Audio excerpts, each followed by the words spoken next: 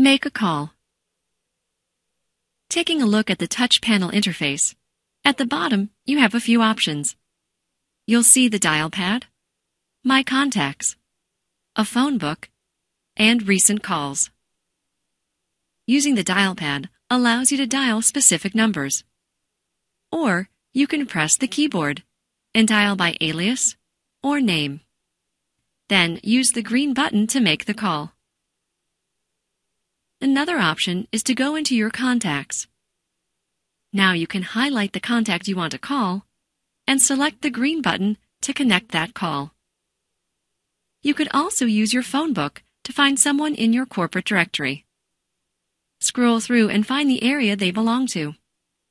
Or you can begin by typing in a few letters to narrow your search. Once you find the person you are looking for, highlight them, and again, press the green button to make the call. While you are connected on a call, you have an option to view desktop. Pressing that brings up your desktop or the presentation you are trying to show.